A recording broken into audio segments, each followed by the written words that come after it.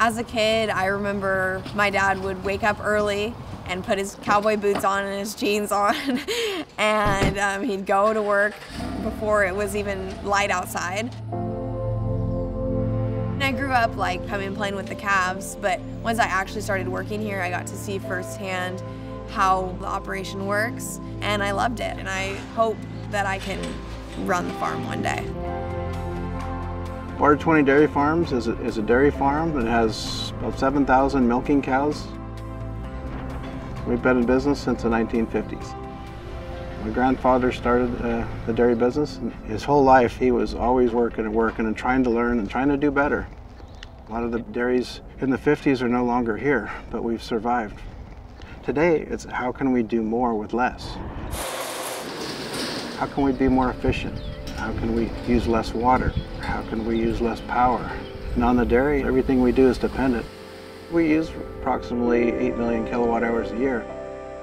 My biggest energy fear is that there's a shortage of energy. We probably spend around $2 million a year on power before we invested into the renewable energies. And that's one of the reasons why we decided to produce renewable energy to help us get through these difficult times. The digester is new technology that we're excited for because it does two things. It produces clean, renewable energy, and it reduces methane emissions that would otherwise be going into the atmosphere. I grew up in the Central Valley, and we're known for having terrible air quality. And so anything we can do to improve that air quality for everyone just breathing the air, that's something that I think we should be doing. It's different times. The challenges in California with drought and climate change, air quality, those are all things that are a part of it. It's not just about the cows, it's about your environment. Hi, Steve. Good to see How you. are you? Welcome. How are things? Good to see you. Doing great. Doing great. In California, whenever there is a wildfire, you lose power. If there is a hurricane or if there's torrential rainfall, you lose power. So power cannot be taken for granted.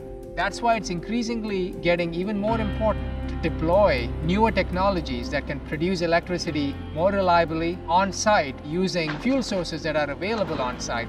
Bloom Energy fuel cells are flex fuel, which means they can run on different kinds of gases such as natural gas, biogas, and hydrogen. As long as a customer has one of these fuels, they can deploy our fuel cells and produce electricity to power their needs and generate electricity on-site. The biogas process starts out with the cows. When the cows eat, they produce milk and they produce waste, urine and manure. And so that wastewater is captured by the digester, and what happens is as the gas rises, it's captured by the cover, and from there it goes into a pipe and it's piped over to where the gas needs to be cleaned up. The key is, what do you do with that biogas? Converting it into electricity at a very high efficiency and without any combustion is new, and that's what Bloom Energy fuel cells do. This is a fuel cell.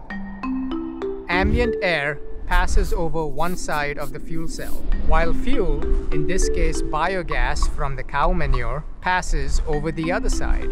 Oxygen ions combine with the reformed fuel, and the electrochemical reaction that occurs produces electricity without combustion. Almost 2,000 fuel cells are stacked on top of each other per module, making the system incredibly compact and dense.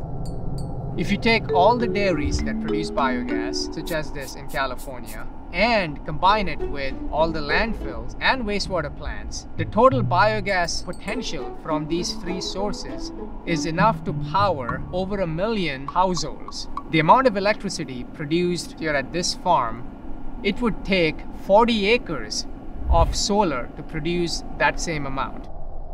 The fuel cells run 24/7, 365, rain or shine, whereas solar works when the sun's out, and we still need a lot of power at night. So this solution helps offset the time when the sun's not out or it's raining or cloudy.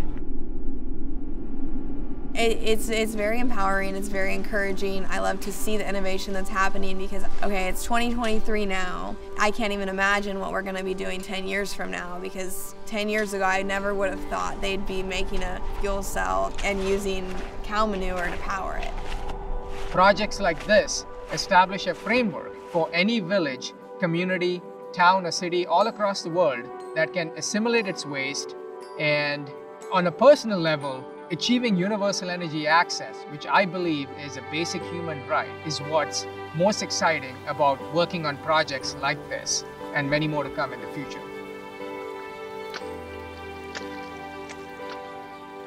I've told you that I'm pretty proud of you. I don't know if I've told you how proud I am of you, though, and you really inspire me to do what I want to do in the future and to always do my best. Well, thank you. That's very nice. I kind of felt that way about my dad and what he did. It wasn't what he said, but it was what he did with his actions. And same with Grandpa Larry. You know, if we can make renewable clean power that's available 24 hours a day, 365 days a year, it seems like a no-brainer. These are exciting times. Yeah.